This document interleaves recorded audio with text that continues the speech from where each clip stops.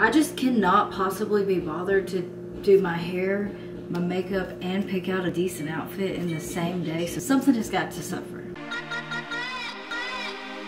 YouTubers or online influencers in general are being paid quite a bit of money to promote or advertise products online. Influencer or role model has made money off of something. That's a good point. Maybe I'll With that brush.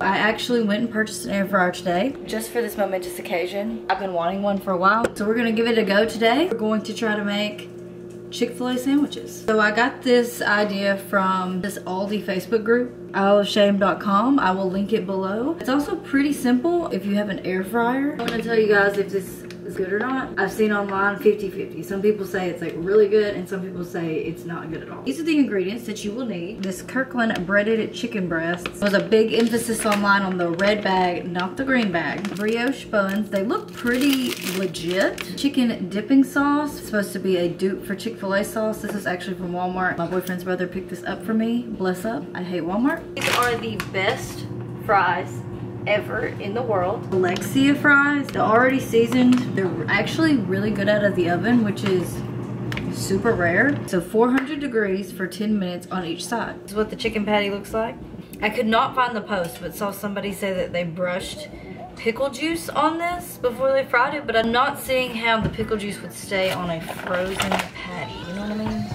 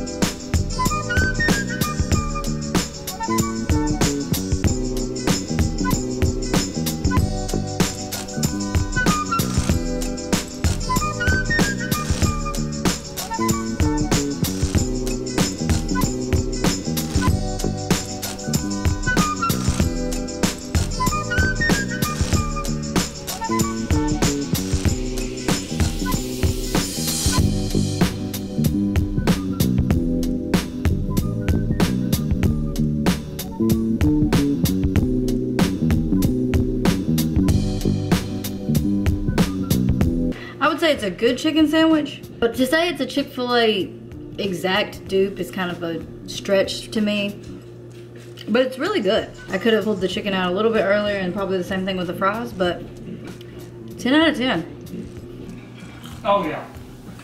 Oh hell yeah, this is exactly like Chick-fil-A sauce. I'm gonna go eat it now.